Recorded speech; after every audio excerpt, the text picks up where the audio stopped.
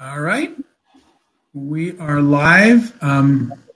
You are correct. If you mouse over a screen, you can see the person's name. We'll give it just a minute here and see if Marc can join us. And I see that people are starting to sign into the session. So we'll just hang on for just a minute here before we start. One of our panelists is still technically connecting, so we'll give it like 60 seconds and then we'll get rolling.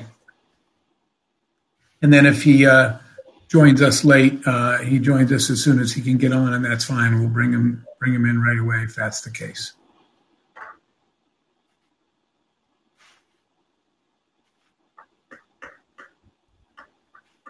So, Firdaus, you want to sing us a little song or something while we wait? That's a sure way to drive everybody away. Maybe John has a joke. A joke? No, I thought you said maybe John is a joke. No. I said maybe I have one for us. Somebody has a joke for us. The debate. Okay, well, the debate was its own joke, so it doesn't even need a punchline. I think the best part about the debate was it ended. Yeah. How is Trudeau faring these days, anyways? You know, he's faring okay. He's got a minority government, but he's been supported by other governments in Canada, and Canada is kind of in the middle of the pack for COVID. Not done the best, not done the worst, so somewhere in the middle.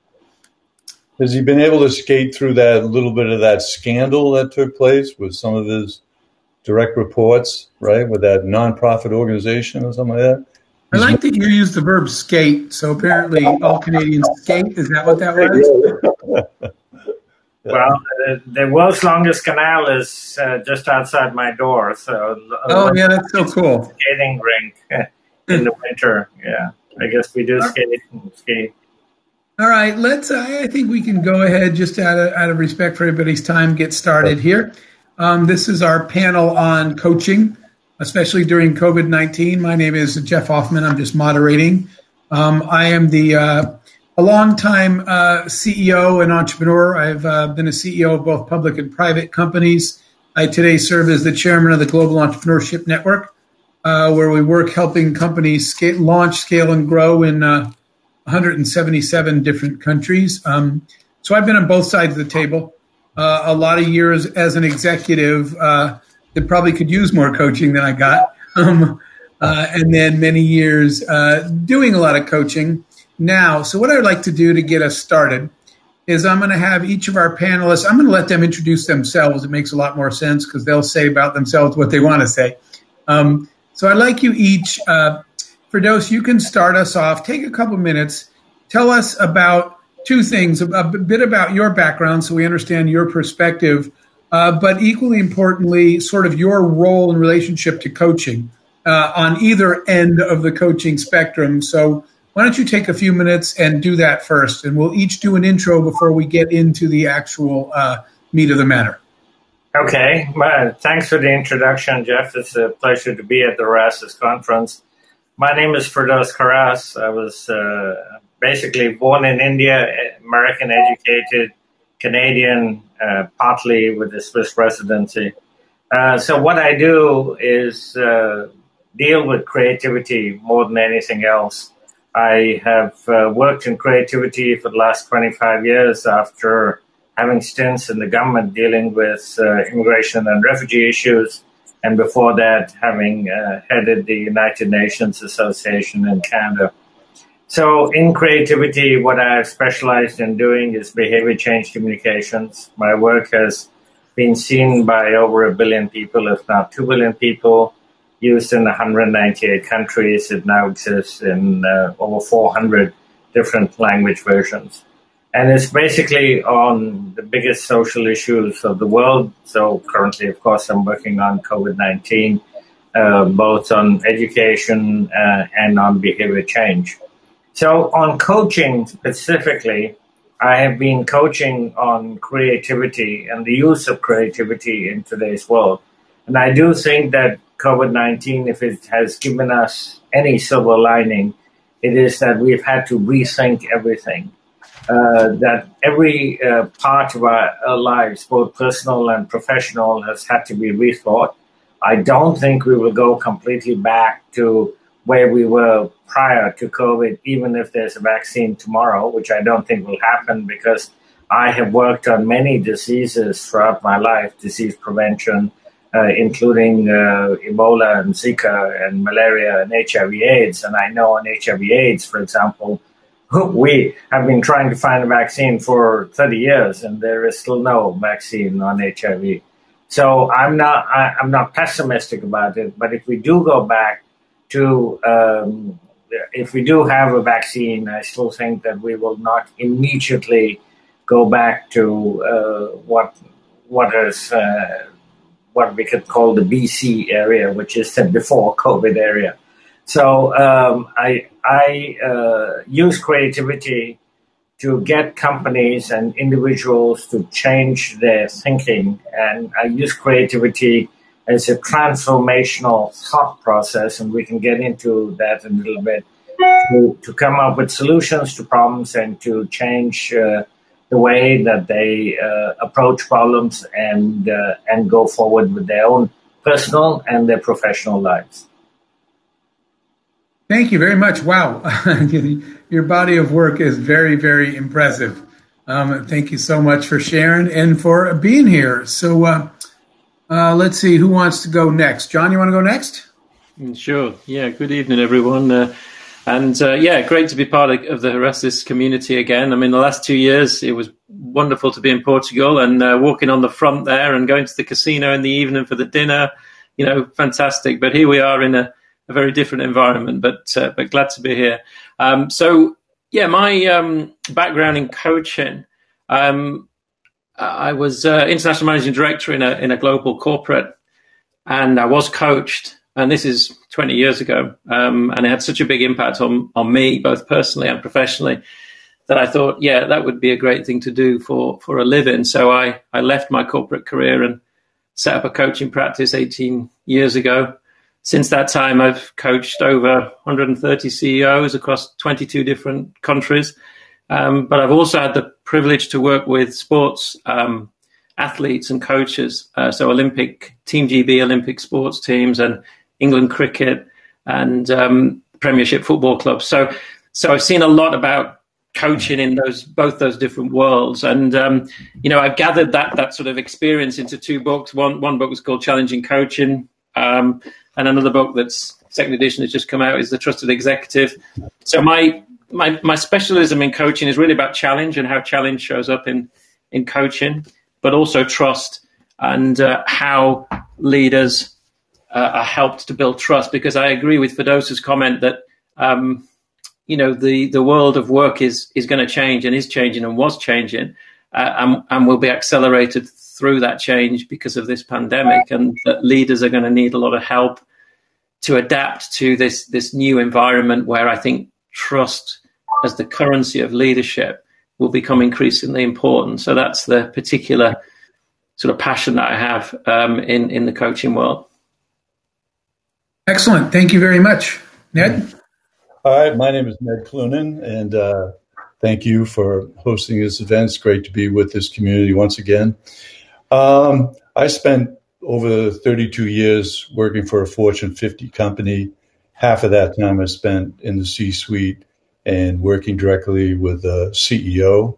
I was responsible for all of our business expansion activities around the world. I spent a tremendous amount of time in India, China, and Vietnam in particular. Since then, I am currently a partner in an angel investing firm known as Wayfair Partners, and we are investors in technology companies focused primarily in the travel and hospitality sector, which is, we could use some coaching probably ourselves as a result of this. Maybe a psychiatrist would be better.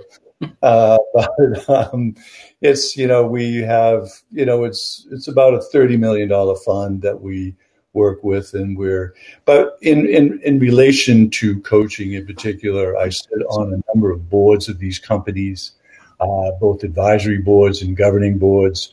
And I sit on a number of boards of nonprofit organizations, some of them very large.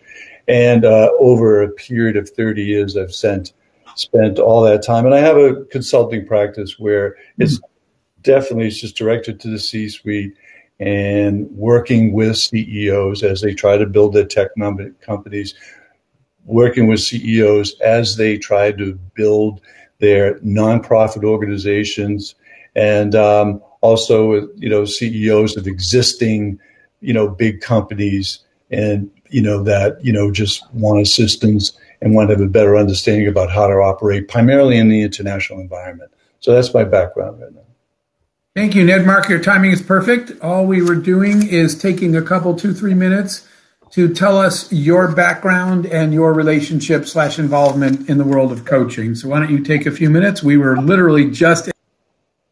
Yeah, unfortunately, having tech difficulties. Can you hear me? Yeah. Oh, yep.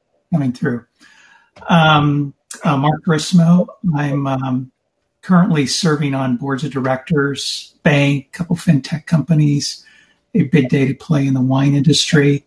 And that comes after over 40 years in the banking industry, of which about close to 40 of it was in the entrepreneurial ecosystem, both in California and also globally.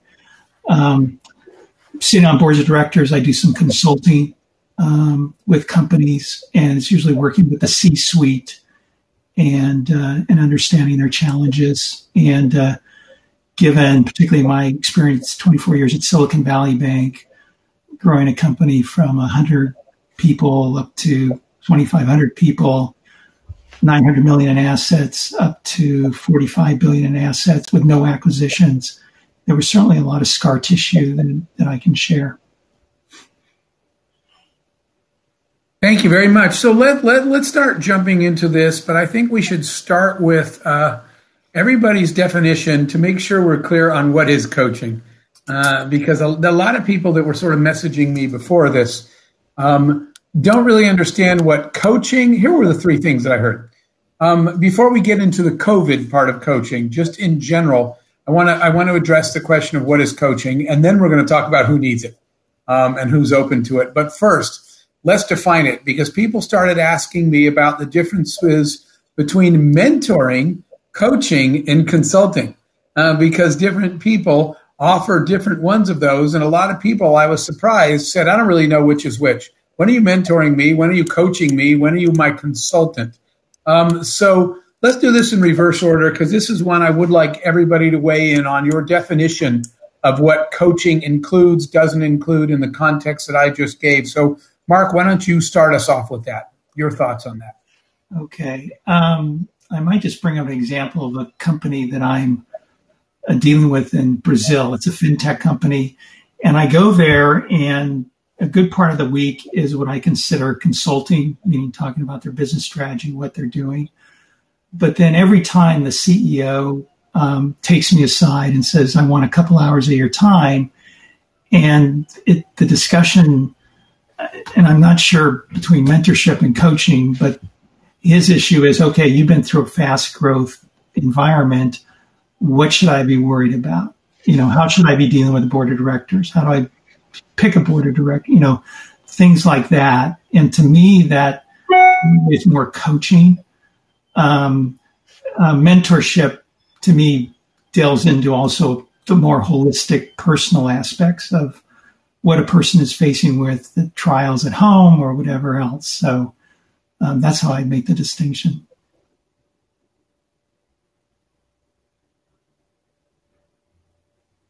Sorry, I guess I was still muted. Ned, why don't you go next? Well, I think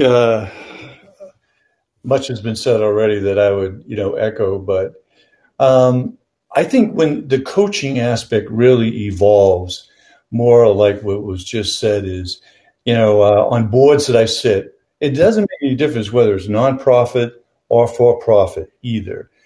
And when you sit on the board and you have a senior position on that board, and you're working on governance issues and strategy issues with the CEO, usually, it's more of a strategic focus. But how they engage with the board and how they engage with the external environment in particular is more of a coaching thing as opposed to strategy. How do you meet with the media? How do you meet with a U.S. senator who sits on top of the funding for your research laboratory and devise a value-added presentation to them in addition to a long-tail building relationship? That's more the coaching part of it, I think. So you start with a strategy about we need to be, let's say, getting $50 million grants from NIH, right? But we should go through the Department of Defense. And they say, well, why do we do that? And how do we do that? Well, you happen to be sitting in a state where the senator actually sits on top of the subcommittee that can pull the trigger on that kind of money. It's that kind of coaching. This is what you do. And what do you say to this person when you get there? How do you touch nerves so that this person wants to work with you and not the next person coming into the office? And you still have credit at the bank after you've finished with your issue. So that's more of the coaching side of it. All right. Firdaus? I thought John was next. You go. Okay. Well, to me, coaching is a fundamental way of people getting educated and changing their behavior. And you're imparting your expertise as a coach on whatever issue is before you, whether that's on a very large scale. I mean, I reach hundreds of millions of people, down to company CEOs, where I'm trying to get them to change their behavior and their thinking or using creativity. So it doesn't really matter to me whether we're talking about a large scale or a small scale. The principles that we apply in coaching are difficult, but they're more or less the same. And you have to understand the audience. You have to understand whether you're talking to somebody on a one-on-one basis. You have to understand the objectives of the person. You have to understand what needs to change, what education they need, or what different strategy they need to employ, or how you need to get them to change their thinking, to broaden up their thinking, to transform their thinking. And that's what I think coaching is. So coaching is an educational process by which you give out your expertise and you help a person or hundreds of millions of people come to a different way of thinking. You can't impose coaching. You can't impose it. They have to internalize the messaging that you're giving, whether it's on a one-to-one basis or hundreds of millions of people. You have to reach people in such a way that they come to their own conclusion on how to move forward or how they change their behavior or their knowledge. Thank you. John?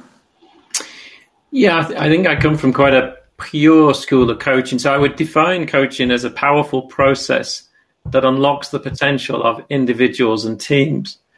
And so for me, coaching is not about content. So you just raised the price of it with your definition. Absolutely.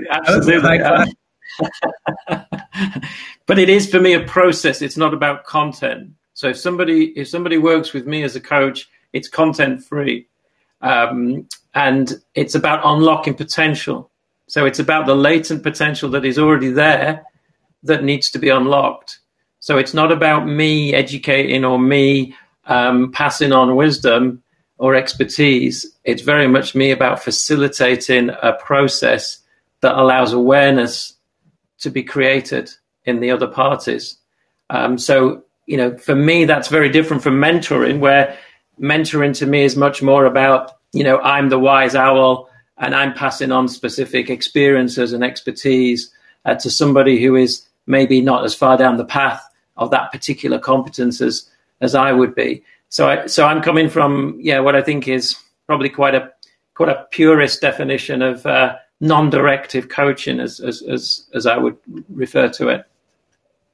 Okay, so let's do this. Let's just open up the floor and let's talk about COVID. What are executives dealing with now that they weren't before?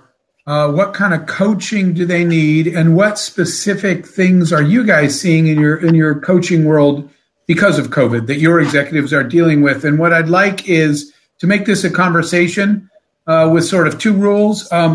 Nobody speak too long, and everybody just kind of jump in so we get a little flow to the conversation. So whoever wants to start, just start. But again, what do we need? What's different because of COVID, and what are you seeing out there? Your executives needing? What are they dealing with specific to this? So whoever wants to start, let's just have a conversation. Well, let me give you a one-word answer. Everything is different. Literally everything. I mean, if you look at it from a CEO's point of view, I think that everything from the supply chain to the way they manage their own people, to the way they recruit new people, to the way they market and reach customers, everything is different. There isn't a single thing that you can simply apply the old way of thinking in today's world. And as I said in my opening remarks, I'm not so sure that we'll go back to the way it was. And take retail as an industry, for example. If you're a company in retail and you don't have an online presence, you're pretty much going to die, I think, in the near future. So if you don't already have a serious online presence as a CEO and you're simply in retail, you better rethink your business model. Perhaps in some countries it'll work, like in China and India, but for the most part, I think you're going to have to rethink your business model. And I can go through that in company after company after company. Even a high-tech company like Apple needs to rethink many ways of their supply chain and needs to rethink how they're going to reach customers and how they're going to innovate internally to come up with the next big product that they want to come up with. Everything has changed in COVID. Go ahead, somebody jump in. Hear your experiences. Let me take a slightly different tact, just for the sake of conversation. Clearly, those points are well made. You know, the kind of questions that I've been getting and the concerns that many CEOs that I have spoken with center as much with the tactical issues that you just mentioned, center around also how do I maintain and exhibit leadership to my organization during a period like this? And do I need to pivot? Do I need to change? You know, and again, I'm not talking about the tactical or the technical issues needed, whether you're Zoom meeting or whether you're recruiting online and so on and so forth. It was more about the individual and what they need to do to maintain their leadership. And I basically, you know, have about 5 different points that I like to present to them. And all of those 5 points are relevant before, during, and after a pandemic. So I focus on, you know, working with CEOs and heads of companies, whether they're small or large, and try to say that the pandemic is extraordinary, but this is not extraordinary, you know, circumstances where you have to change your leadership style necessarily. It's important to drive the proposition that you've established, you know, and that's going to raise, you know, the bar for you. And I think you're going to get substantial buy-in and comfort, you know, exhibited by your employees, you know, during a difficult period. I won't go into the 5 points, but I do think, you know, it's all about being able to maintain, you know, your leadership ability at a difficult time. Yeah, I think I'd probably pick up on that from Ned. That for me, it is very centered on leadership, and there are 3 themes that I've been picking up over the last few months: resilience, agility, and cultural renewal. So from my work in sport, I think the level of resilience that Olympic athletes traditionally show in the pursuit of their goals is in a completely different league to what most business leaders typically have to deal with. But I think in the pandemic, leaders are having to find new levels of resilience. I mean, I'm working with leaders that are typically very positive, very enthusiastic, and they're waking up in the morning feeling as flat as a pancake, and they don't understand what's happened to their motivation and to their mojo. And I think, that's a measure of the resilience challenge that is being presented to a lot of these leaders. Agility, I think, the 12-month business plan has been ripped up. What are you going to replace it with? I think the agile way of working, the 12-week sprint, is coming to a lot more sectors than just the software development sector. I think that agile way of working is going to penetrate much more into the mainstream of most sectors. And the cultural renewal piece, we've seen this year, the Black Lives Matter challenge. We've seen societies decide that human life is more important than GDP. We're seeing a cultural sort of uprising, the likes of which we probably haven't seen for hundreds of years. So I do think we're going through something of a shift from the industrial age to the social age. And I think that is bringing with it some very deep cultural renewal opportunities. But leaders really need to work hard to make sure that they're not part of the problem and they stay part of the solution. And it's very easy to make a misstep in that calculation at the moment and find yourself on the wrong side of the line between the past and the future. So those are the three themes for me: resilience, agility, cultural renewal.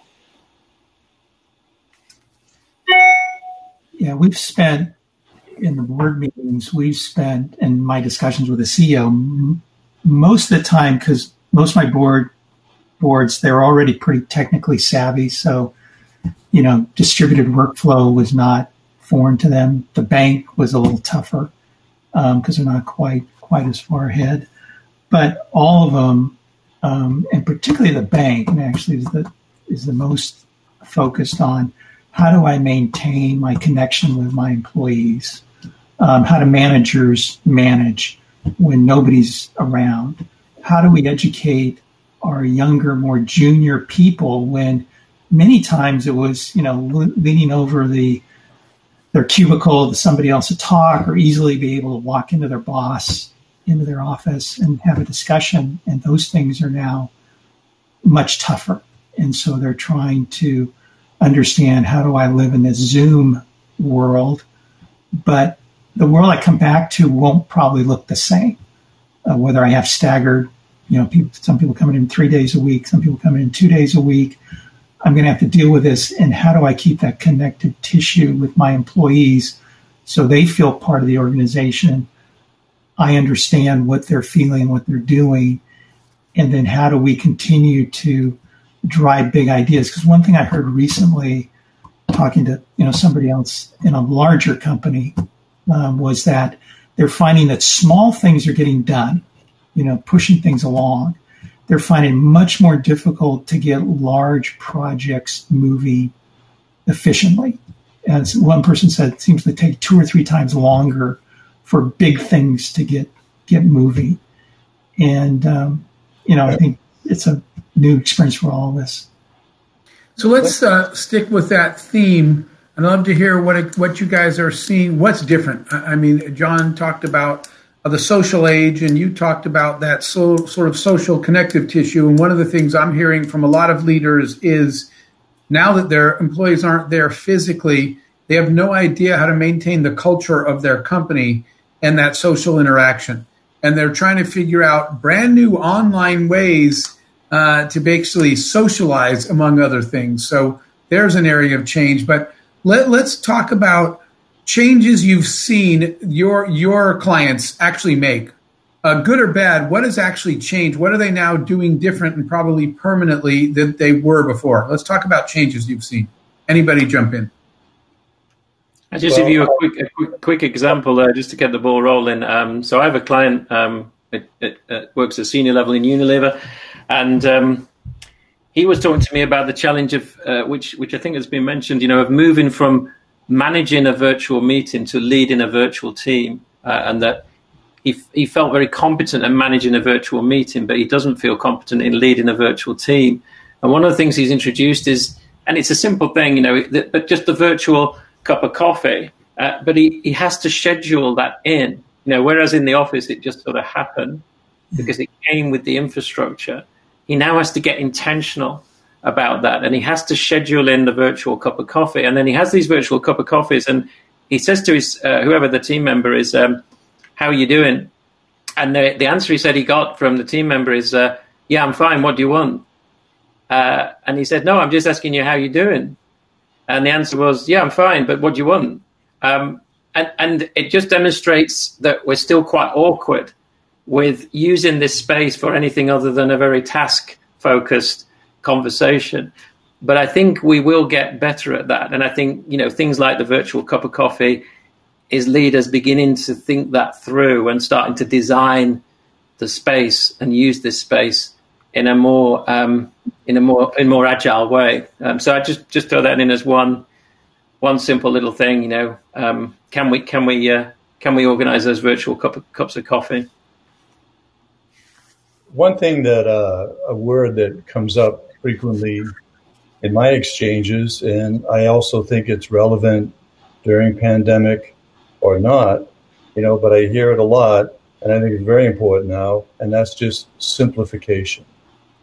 How do I simplify and deliver a message that is where I simplify the strategy, I simplify processes, I simplify, the objectives and my expectations, delivered to these employees so they can grasp easier through these difficult processes, Zoom meetings, and so on and so forth.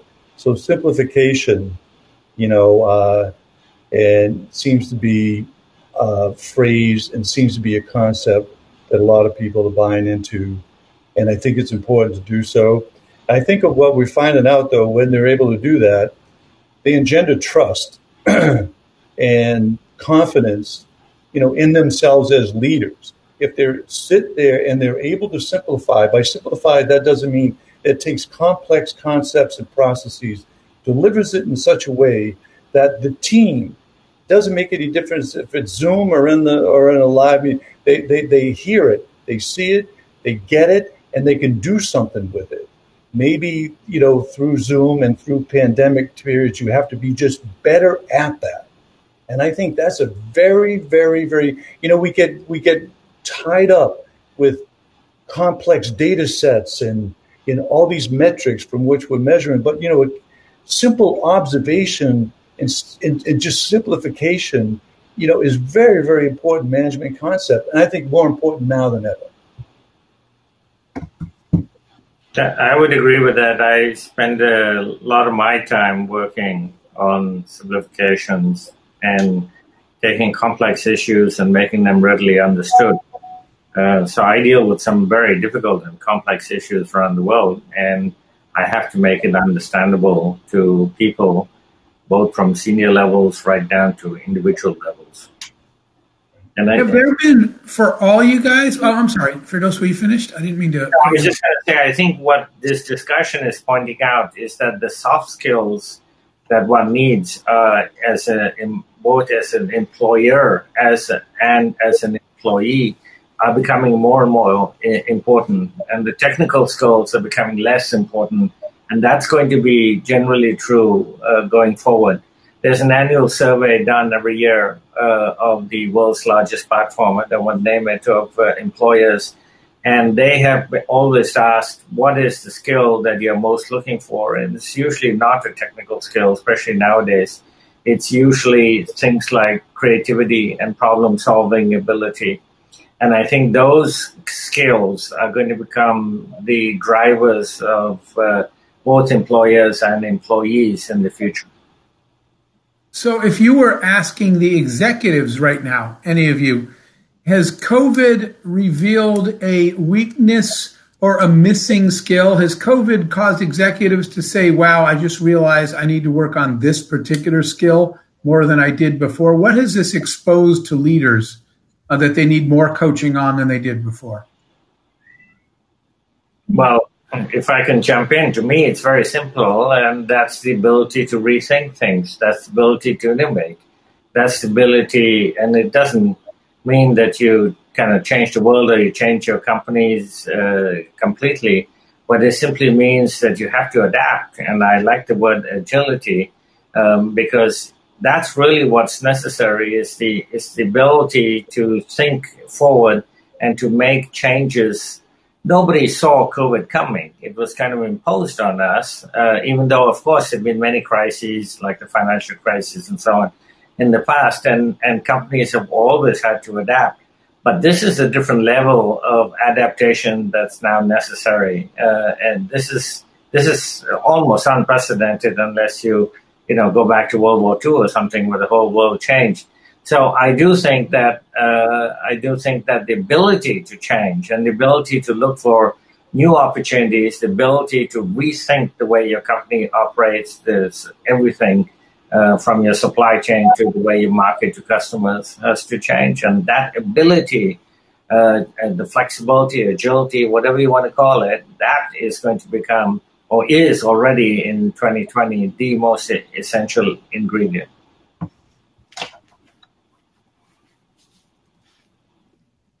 Well, another thought I have, again, I'm more of a believer in this is a time and this is an opportunity for leadership to demonstrate that he or she already had in place core concepts about their leadership that, were available and presented to the employees of a large corporation or wherever before the pandemic. But now, if you demonstrate those same principles and those same values, it just validates you as a leader even better because of the difficult times. It's the same thing.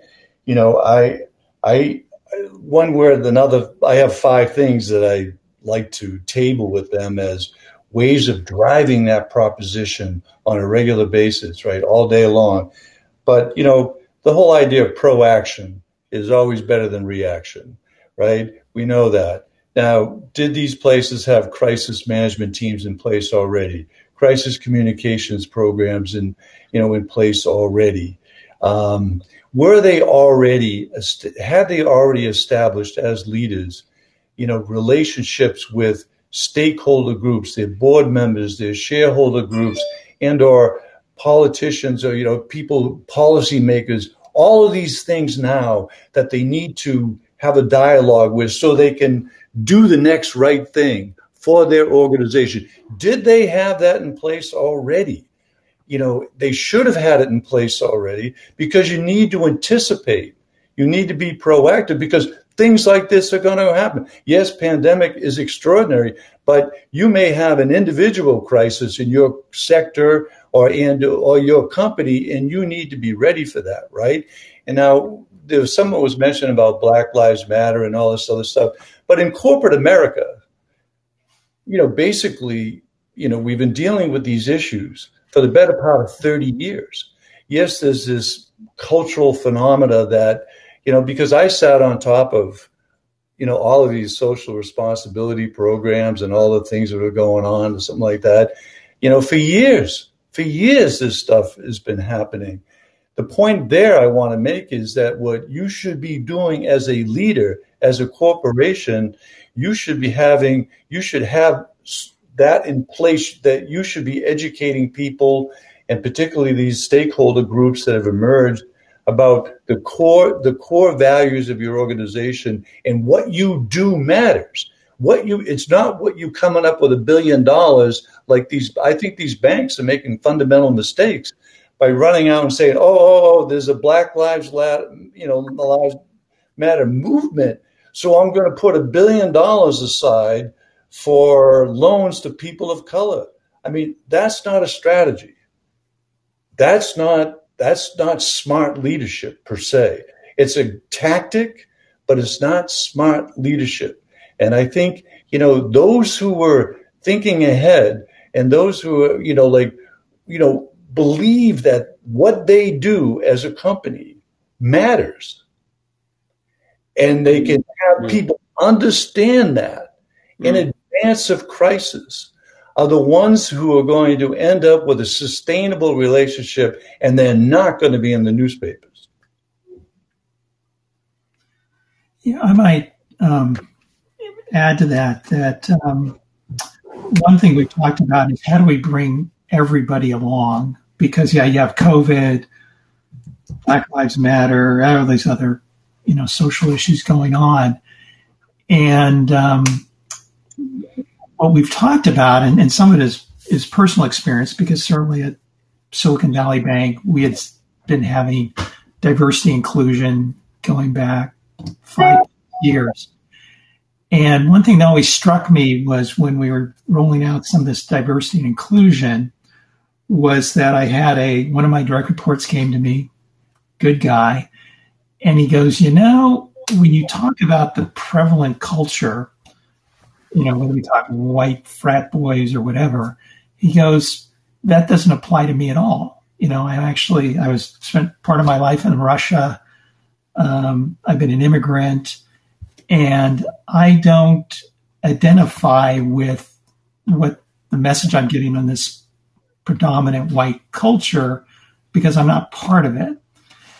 And so I've tried to bring, and I think other people too, that same attitude of you just have to be careful of how you're messaging your troops to make sure everyone feels part of it. Everyone feels like their identity is taken seriously, that they just don't get lumped into a group because you may look at them and facially they look something, and you may make assumptions about them. So we do talk a fair amount about that, about how do we do the education, but yet make sure everybody is moving along on the path rather than it's sort of an us and them type of thing. All right, so we have just our last 5 minutes here, so I'd like you each to kind of do your closing statement. Just take like a minute each and just your thoughts and or advice on the future of coaching as we go forward. Try to keep it to like 60 seconds each. Firdaus?